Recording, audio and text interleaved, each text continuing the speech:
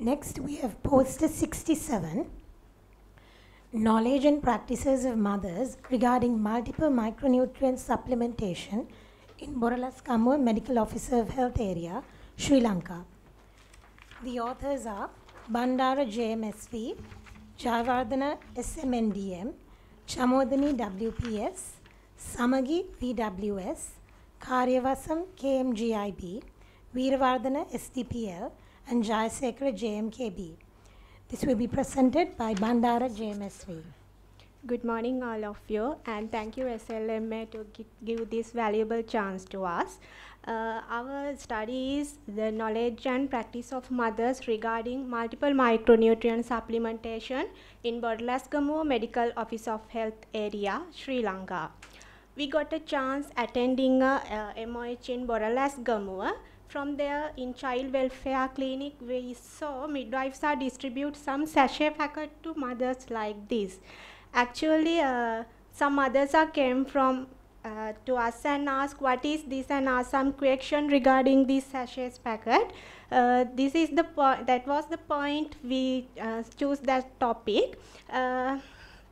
And multiple micronutrient supplementation is a mineral powder sachets filled with dry powder mixture containing 15 essential vitamins and minerals that are often missing in the diet of children from 6 months to 59 months of age. And this is a descriptive cross-sectional quantitative study. We did it BORALESGAMUWA Medical Office of Health Area in under 12 PHM areas. And our results, as a result, we find most of mothers were not aware regarding this MMN supplementation, and most of mothers were in fair knowledge category, as well as some mothers have more than half of the studies mothers have good practice level.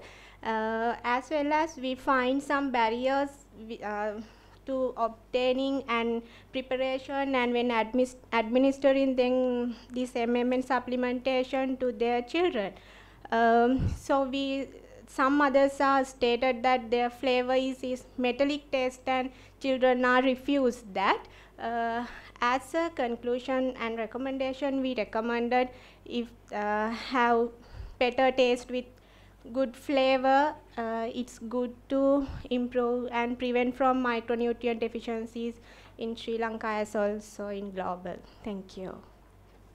The paper is now open for discussion. Did you find out from your sample, there are common sources of information for, nutrient supplementation, nutrition supplementation, and food habits?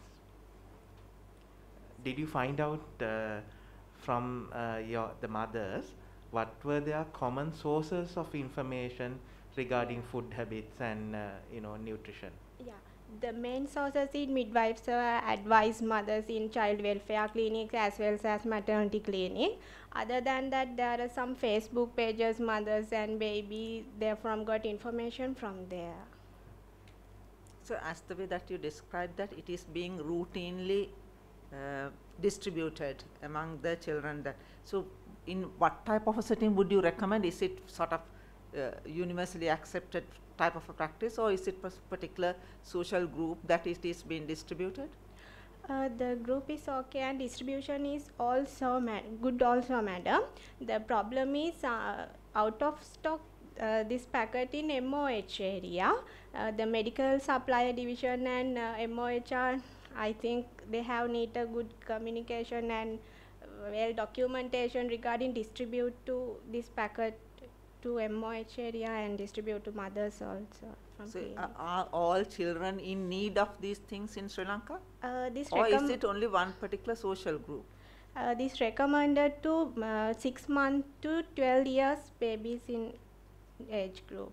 Routinely? Yeah, routinely means, madam, 2 months up to 6 months to 12 years. 6 months to 12 years. Thank you. Please give a round of applause.